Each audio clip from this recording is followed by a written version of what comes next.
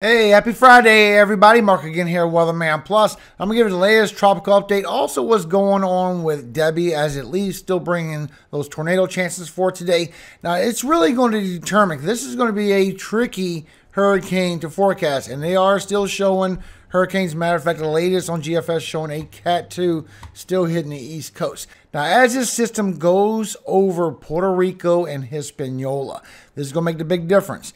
Is it going to be on the southern side, or is it going to be on the northern side? Now, the northern side would obviously get pulled around the high pressure in the Atlantic and go quicker. If it takes a little bit longer, like it's showing with other models, it will go over landfall, stay weak, go further to the west, and be potentially a big problem either for the southeast, still the East Coast, or the Gulf of Mexico. But if it is on the northern side, there's a potential that it could just get pulled around this high pressure really fast into the northern Atlantic before it expands, and that is the trend, that it will expand. And Debby is post-tropical. It will be going out rather quickly, still bringing some more rainfall, but still bringing these tornadoes from that banding around the eastern side of this low pressure. So thank you to everyone that did hit that like button yesterday. You did help alert a lot of people what was going on, not just what's going on in the tropics, what Debby is actually doing right now on landfall. It brought a lot of tornado and tornado reports yesterday. Matter of fact, your chances for tornadoes has increased, just like what we saw yesterday, and it did ramp up. They put a 5% in there now, and it could be a little small area, maybe of a 10 or 15%, but this has increased since yesterday, just like we saw in Colorado State University. So I'm going to show you all the latest information in this video. That way you know what to expect from this as it leaves out today, plus what's left in the tropics. If you've never been here before, make sure you subscribe. I am all year along with my weather forecasting, and make sure you click that bell and select all. That way you get all the updates. If this video does help you, make sure you go to that like button down below, even the share button down below, and help other people see this information so they know what's going on as well. We could potentially have some really bad news in the tropics or some really good news. Now, first, the severe weather from what's left from Debby. And you can see from yesterday, we had 8 tornado reports, but we also had other possible tornadoes that was showing a lot of wind damage, possible tornado. And it's not just for North Carolina. This went into Virginia, just like that tail whip, like I was showing you in yesterday's video, showing possible tornadoes on all this wind damage reports that came through yesterday. So please be alert. There is chances for today. Also, even over here in Pennsylvania, chances for multiple tornadoes, not 8, maybe 10 or more, maybe around 12 tornadoes yesterday. And sitting at the power outages for today, so you can see Ohio still messed up in northeastern Ohio. They're at 196,000 without power. But we also have Virginia, 34,000 without power. North Carolina, 27,000. West Virginia, 13. And even Maryland with 12,000 without power. Florida still has 3,000 without power, a little bit for Jefferson County.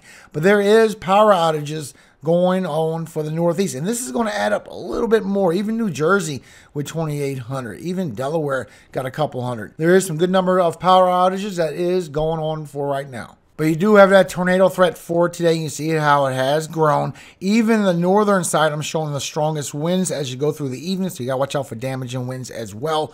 But so far, here's your cities and states at risk for the chance for tornadoes for today. And still showing on Colorado State University that this will be upgraded for the Northeast, from Pennsylvania, northern New Jersey, through New England, that it could be an upgrade on your chances for tornadoes for today. So you can see right when you get around noontime through 2 o'clock, you still get a little tail whip going through North Carolina, so that could be ramped up just a little bit for a little while this afternoon. You see how that front brings all them storms all the way to 5 and 6 o'clock. But you see how it also builds as it goes through from Virginia into Maryland. You get some cells also that carries in towards Delaware, also goes through New Jersey. And see how it starts going northern at this point. Once you go around 4 or 5 o'clock, it starts raising up to the northern side of New Jersey, New York, and New England states from Connecticut on as you go through the evening. And this is where your winds aloft really pick up. Still getting some storms on that tail whip going through Virginia, a little bit of Delaware and Maryland as well as that goes out. So you do got to watch out for that this evening. But it shows that the winds aloft are a lot stronger for the Northeast, for New England. Now you can see this as you go through the evening, that your winds are rather strong on the eastern side of this. Chances for your tornadoes as you go all the way to this morning. But once you go through this afternoon, it picks up on the northern side of those storms, bringing stronger winds aloft, bringing more chances for damaging winds, but also chances for tornadoes as it moves later in the evening. As a matter of fact, when you go to the 15-minute increments, you can see once you get around 11 o'clock this morning, starting to get some cells moving through a little bit through North Carolina, but you also got them moving through Maryland, moving through Pennsylvania and New York. And you see how that pushes through for the evening, just till 2 and 3 o'clock in the afternoon. That's it. Until then, we are still showing that it will bring 40, then start strengthening up to the 50 miles per hour wind gusts. This is only until 2 p.m. This is going to continue to the northeast, and these winds are going to strengthen because of the winds aloft also strengthen. So be careful for that. You can see right now your latest tropical update. It's up to 60% chance now, and it is growing. This is going to be red by this afternoon, and it all depends if it's on the southern side or, like I said, on the northern side of this track. And it's still showing once you go about 4 or 5 days, it's already getting out of whack on where this can go. Now, Euro takes this where it stays kind of weak, but just now starts to strengthen up as it goes by Puerto Rico towards Hispaniola, right past the Lesser Antilles. But you see how it takes that northern track right here by Hispaniola. So if it takes that northern track, it would be able to stay strong and keep strengthening. If it goes over landfall, it will remain weak and go into the west. And we're literally talking in between 5 and 6 days here. If it takes a southern track, it could go further to the west, then hit landfall, then go further to the west. That's where the Gulf comes into play. Also, when you see how this one goes northern, you see how the high pressure retracts all the way back into the Atlantic, and that was the original trend, that the high pressure was going to retract back, but also shows that the high pressure will start expanding. Now on this one, it strengthens, it turns north. High pressure allows this to pull further to the north, and it tries to start coming back a little bit.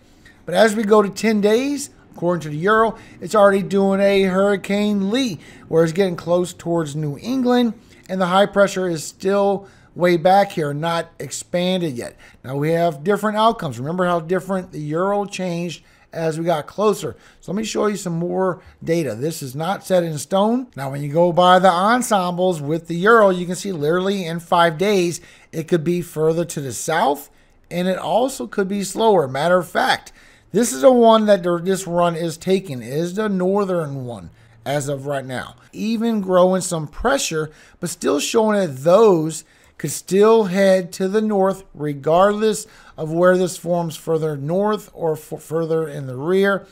It's those southern ones that could go further to the west. So as you go literally 7, now you're going 8 days away. It could either turn north because of high pressure retracting back, or it can go further to the west because it's going over landfall here, allowing this to go further to the west, still showing eventually this will turn or go further into the west, into the Gulf, and maybe turn at the last second and come right up the coast. So either still a fish storm, still down the road, either towards the east coast or going into the Gulf and quickly getting pulled around. But if you notice, the Euro shows that high pressure expanding eventually, and then you see how these start to go further to the west after that. But it is seeing this high pressure expanding. That's my point. Showing so far in the latest run that it will be weak for the Lesser Antilles. Also, it will be weak for Puerto Rico, bring y'all just some rainfall. And as it goes northern of Hispaniola, no further impacts because it would be east side, north side loaded. You wouldn't get anything Bahamas, a little bit of rainfall. That's about it. And it'll go right towards Bermuda, where we got to watch out for Bermuda. But go right to the north, maybe do a Hurricane Lee towards New England, maybe curve back towards the northeast later on. So we still got to watch that. When you go by the latest on the GFS, it shows that it will also go right over Puerto Rico, also agreeing it will slip to the north. This is in the latest run. But at the same time, you can see it takes that westerly track as we get this high pressure expanding out instead of staying retracted back. Now we're going towards 9 days. Euro already had it to the northeast. GFS is taking this slower to where it's feeling that high pressure expanding and goes right towards the coast. at the same time. Right on this shot, you are getting a trough right here. And now this trough could easily pull it out. But if it's closer to that coast, that trough is going to pull it right up on that high ridge. Also would amplify it some and help it strengthen at the last moment. And that's what you see on this one, showing a Cat 2 and then swinging around the northeast. Why you got this expanding high pressure, keeping it along the coast the whole time. But you can also see there's multiple waves. So we also got that late forming wave, remember, showing that high pressure in the Gulf, but showing the high pressure does leave eventually. That's what's bringing all the heat. That's what swings that wave further to the west. That's why you see that little bit of formation possible in the western Gulf of Mexico, while this one turns to the north, because there's multiple waves. But once again, here we are in 5 days. Now, according to GFS, in 5 days, these will be a little bit further to the southern side of the Lesser Antilles. And you see how that pushes to the west, showing it could either turn just like the Euro is seeing or go further to the west. And GFS favors pushing that westward push rather than that northward turn.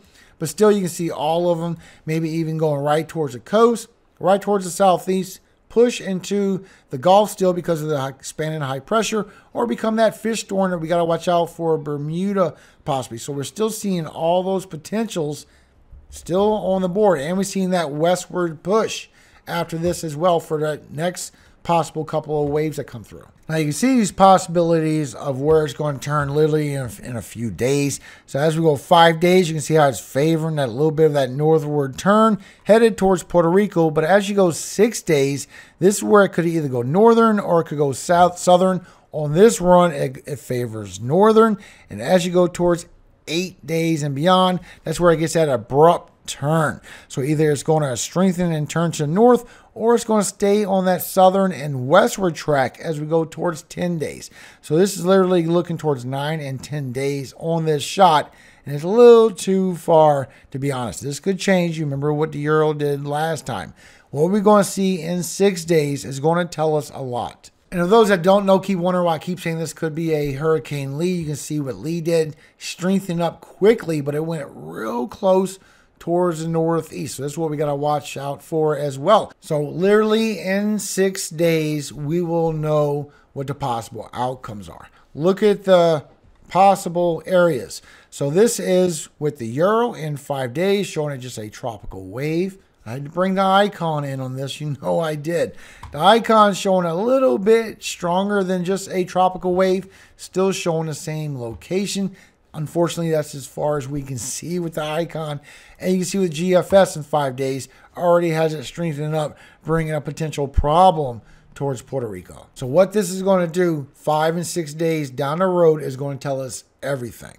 So when we go to the ensembles of the GFS, let's see exactly what is going on. So as we go towards 5 days, there is 5 days from right now. And you can see a lot of them show it going towards the Eastern Caribbean, even some of them showing a little southern, but all of them agreeing it'll be around that location, right by the Lesser Antilles, right towards Puerto Rico. You can see these passing by, the majority of them. Even your control member right here, this is your more than likely outcome, showing that high pressure will be expanding, and that will eventually keep going to the west. So now we're at 6 days, showing possibly further to the west because of the expanding high pressure. Agreeing here also, it will be on the southern side of Hispaniola. Now, when we look at the other ones, there's some that show it will be on the northern side, still over here by Puerto Rico, the southern side by Puerto Rico. Look at this, even further to the west, northern side, going right over Puerto Rico. This is pretty strong right here. That's the only one that's showing that. But some of these are showing that it'll be on the southern side of Hispaniola. And if it goes on the northern side, you still got the expanding high pressure pushing this to the west. Do you see that in the ensembles? So now as we go from 6 days, going towards 7 days. Now we're at 7 days. Showing it could go around, the high pressure could retract back. You can see it starts strengthening up on this one as well. Showing it to be somewhere by Turks and Caicos at this moment while we got that next one coming through. And look at this one. That southern track showed it could be right below Cuba instead of way up here. See this? Multiple locations still shown in the ensembles where this could go. Even show a few of them, it could be on that southern track little bit further to the west. Now, when you look at your control, remember, you're more like an outcome. You can see we're actually breaking apart right here as we go from 6 to 7 days.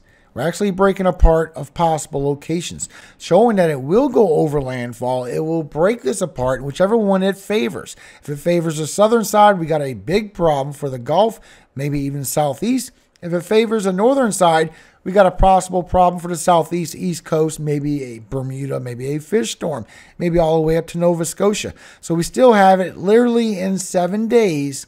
And as we go further, you can see on this one, it's favoring the north. Still going around by Bahamas, but you can also see on the other ensembles, it could go further west right into the Gulf. Now, this is your first ensemble. Could be closer towards Florida. Look at this. Could be closer. So it's almost a 50-50. It could be close, or it could be a little far away. So thank you so much for your time, everybody. Hope you have a great day today. That is my latest update. Hopefully I've earned you subscription. If this has helped you in any way, consider hitting that like button down below, even hitting that share button, and give a better chance for this to be in front of people, that just strangers in general. Let them see what could potentially be coming around the corner. Thank you so much, everybody. I appreciate all of you. And as most of you know me, this is going into Sabbath this afternoon. That's why I put this alert out for this possible tornado threat. Tomorrow looks a lot better and a lot calmer. So I will be going through Sabbath. I will see you again on Sunday morning and potentially afternoon updates every single day from there. Now, before you go today, a real quick message, Matthew 5:14 through 16. Make sure you be someone's light today. There's so much darkness in the world. Ye are the light of the world. A city that is set on a hill cannot be hid. Neither do men light a candle and put it under a bushel, but on a candlestick, and it giveth light unto all that are in the house.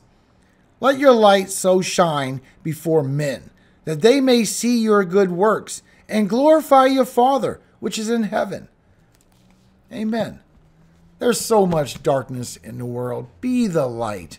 Don't fall with the same old category everyone else is falling in.